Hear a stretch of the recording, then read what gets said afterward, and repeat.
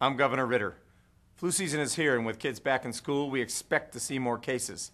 It's not yet clear how severe the H1N1 flu will be, but simple things can protect you and our community. Wash your hands frequently. Cover your cough or sneeze with a tissue. Get all the recommended flu vaccinations.